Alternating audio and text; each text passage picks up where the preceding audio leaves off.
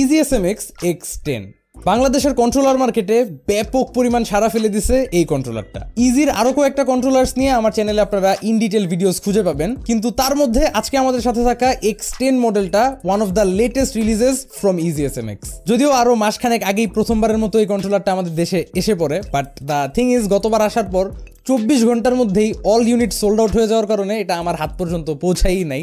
But আপনাদের থেকে সেই তখন থেকেই প্রচুর পরিমাণ রিকোয়েস্ট পেয়ে যাচ্ছি, so it's finally here. Anyways I guess এখন সবাই বুঝতে পারছেন যে এই কন্ট্রোলারটার কি পরিমাণ হাইপ এই মুহূর্তে আমাদের দেশে। তো এই কন্ট্রোলারটার সঙ্গেই আমার বিগত সপ্তাহখানেকের এক্সপিরিয়েন্সের থেকে আমরা জাস্টিফাই করার চেষ্টা করব যে আসলে কি হাইপটা ওয়ার্থ ইট নাকি না। কিন্তু তার আগে থ্যাঙ্কস জানাতে চাই আমাদের আজকের ভিডিওর স্পন্সর গ্যাজেট নোভাকে আমাদের কাছে এই কন্ট্রোলারটা সেন্ড করার জন্য। বাংলাদেশে গ্যাজেট নোভা হচ্ছে EasySMX এর অথরাইজড ডিস্ট্রিবিউটর এবং তাদের কাছে আপনারা EasySMX এর সমস্ত প্রোডাক্টস পেয়ে যাবেন উইথ 1 ইয়ার অফিসিয়াল ওয়ারেন্টি। তাদের ফিজিক্যাল স্টোর রয়েছে মাল্টিপ্ল্যান সেন্টারে। বিস্তারিত সমস্ত ইনফরমেশন খুঁজে পাবেন ডিসক্রিপশন বক্সে। সম্পূর্ণ ভিডিওটা জুড়েই আপনাদের সঙ্গে থাকছি আমি কাইফ।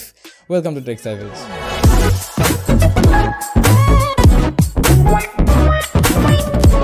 শুরুতেই দেখে নেওয়া যাক বক্স কন্টেন্টস। কন্ট্রোলারটা আসে in a quite slick looking dark themed box এবং বক্সটাকে ওপেন করে নিলেই ভিতরে দেখবেন অ্যাকচুয়াল কন্ট্রোলারটা, এটার 2.4 GHz ডঙ্গলটা, and then top শেলফটা remove করে ফেললে নিচে পেয়ে যাবেন কন্ট্রোলারটার ইউজার ম্যানুয়াল, একটা ভালো কোয়ালিটির type C braided cable, and then finally থাকবে একটা white colour detachable shell for the controller. যাই হোক, এগুলো বাদে আর তেমন কিছুই নাই বক্সটায়। আমরা ডিরেক্টলি এসে পড়ি মূল আলোচনায়। প্রথমে কথা বলা যাক এই কন্ট্রোলারটার হোল ডিজাইন স্কিমটা নিয়ে, cause it is quite unique looking. Unique looking বলতে যে খুবই জাঁকজমক কোনো ডিজাইন করছে তারা এখানে তেমন কিছুই না। এটা কিন্তু দেখবেন খুব মিনিমাল এস্ক একটা বেসিক টাইপের ডিজাইনই তারা রাখার চেষ্টা করেছে। এন্ড মিনিমাল বললাম কারণ দেখবেন এই কন্ট্রোলারটার কোনো সাইডে কোনো ধরনের RGB নাই, সো মোটামুটি একটা জিরো RGB বা LED বিহীন একটা লুক তারা এখানে রাখার চেষ্টা করছে, ফুললি স্টেলথ মোড আর কি। টপ শেলটাই একটা মেটালিক টাইপের সিলভার কোটিং দেয়া, সো দেখতে অ্যাকচুয়ালি খুব প্রিমিয়াম টাইপেরই লাগে। আর এমনিতে আমরা বক্সের মধ্যে যেই অ্যাটাচমেন্ট গুলো দেখলাম এগুলো বাই দ্য ওয়ে আপনারা ইন্টারচেঞ্জ করে এখানে ইউজ করতে পারবেন। এগুলো সবগুলোই হচ্ছে ম্যাগনেটিক ফেস প্লেটস, খুলে নেওয়া এন্ড অ্যাটাচ করাটা খুব সিম্পল।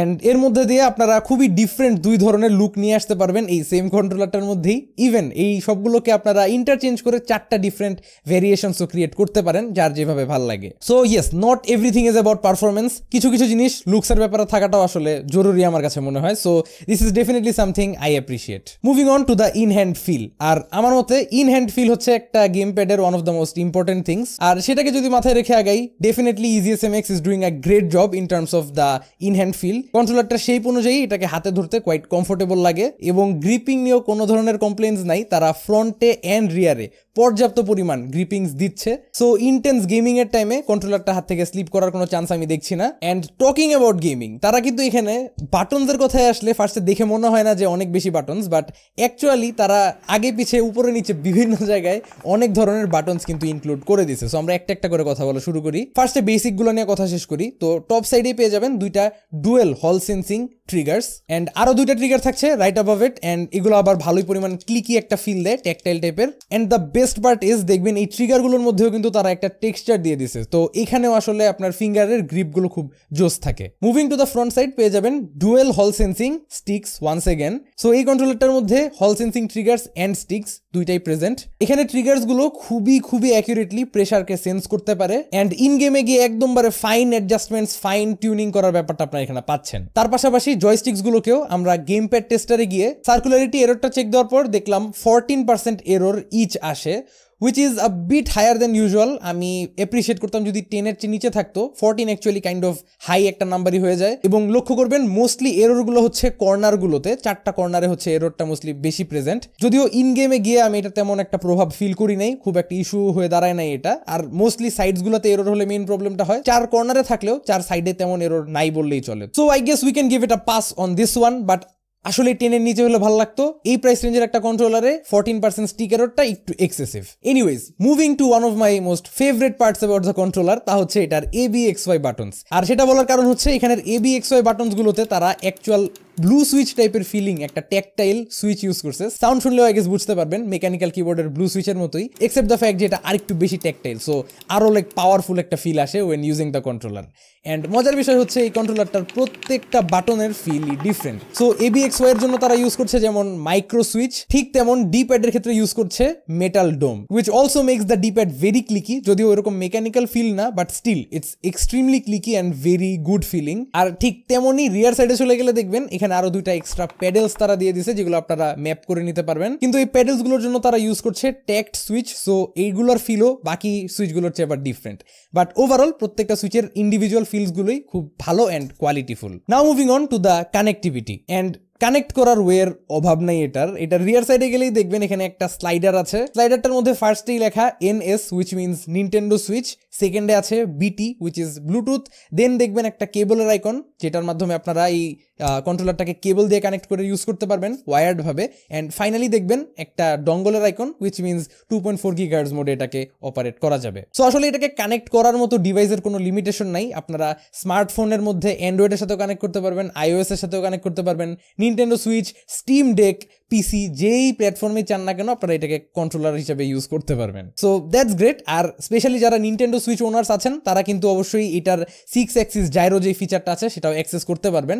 স্যাডলি 6 অ্যাক্সিস জাইরোর ব্যাপারটা অন্যান্য প্ল্যাটফর্মে অ্যাভেলেবল না। Anyways moving to the actual game play, মোটামুটি অনেকগুলো গেমসই খেলে দেখছি এটা দিয়ে আমি, শুটিং গেমস, কিছু ফাইটিং গেমস, কিছু simulation driving games, and I must say it's a very pleasant experience. And extra বাটনগুলোর ব্যাপারে বললাম না, ওই এক্সট্রা বাটনগুলো আবার কিছু বটম সাইডেও দেয়া, তো এখানে দেখবেন আরো দুইটা বাটন দেয়া, এর মধ্যে একটা হচ্ছে টার্বো বাটন আর একটা হচ্ছে ভাইব্রেশনের ইন্টেন্সিটির কন্ট্রোল বাটন, এবং কন্ট্রোলারটার মধ্যে 3টা স্টেজে আপনারা টার্বোটাকে অ্যাডজাস্ট করতে পারবেন। যারা শুটিং গেমস খেলেন এটা খুব ইম্পর্টেন্ট তাদের জন্য। কিন্তু তাছাড়া যেই ভাইব্রেশনের বাটনটা আছে এটাকে ক্লিক করে আপনারা এটার হ্যাপটিক মোটরস গুলোকে 5টা ইন্টেন্সিটির মধ্যে টগল করতে পারবেন। আমার কাছে মোটামুটি লেভেল 4টা সবচেয়ে ভালো লাগতেছিল, because it's a very nice and কোয়ালিটিফুল টাইপের হ্যাপটিক। সো ইন্টেন্সিটিটা হাই রাখলেও আসলে অ্যানোয়িং টাইপের লাগে না, কোয়াইট ভালোই লাগে বলতে পারেন। অ্যান্ড অনেস্টলি এই রেঞ্জের একটা কন্ট্রোলারের হ্যাপটিক এমনই হওয়া উচিত। দেন finally moving on to the battery section, এই কন্ট্রোলারটার ব্যাটারির ক্ষেত্রেও EasySMX একটা খেলা দিয়ে দিছে, তার মানে হচ্ছে তারা এখানে একটা বিশাল সাইজের 1000 mAh ব্যাটারি দিচ্ছে। নাও for the once that don't know, usually কন্ট্রোলারসে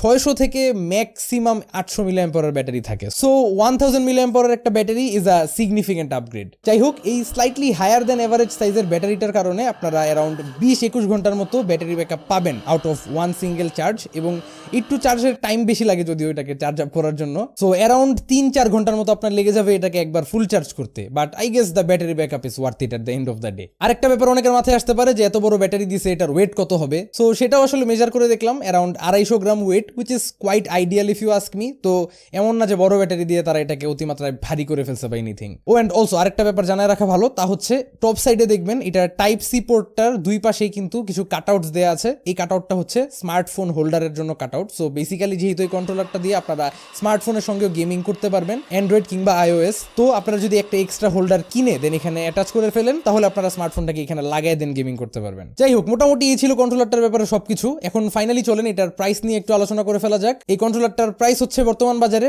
5000 টাকা, এখন দেখলাম মেবি 4800 করে সেল হচ্ছে, but honestly for the specs we are getting for 4800 টাকা ডেফিনেটলি কমপ্লেন করার মতো কিছুই নাই আসলে, মানে খুবই ওয়ার্থ ইট একটা ভ্যালু ফর মানি ডিল আমার কাছে এটা মনে হচ্ছে। এবং আসলেই আমার কোনো কমপ্লেন নেই কন্ট্রোলারটার ব্যাপারে, apart from the stick error, ওইটা একটু বেশি, বাট ওইটা ছাড়া আসলে বলার মতো তেমন কিছু পাচ্ছি না। আমাকে খুবই ইমপ্রেস করছে এই কন্ট্রোলারটা, and I guess it really was worth all that hype. Also জানা রাখা ভালো যে খুব সুন কিন্তু চ্যানেলে EasySMX এর X15 কন্ট্রোলারটার রিভিউ আসবে, সো স্টে টিউনড। অ্যান্ড এই কন্ট্রোলারটা পারচেস করতে চাইলে এখানে ক্লিক করতে পারেন। ভিডিওটা ভালো লেগে থাকলে এখানে ক্লিক করে সাবস্ক্রাইব করতে ভুলবেন না।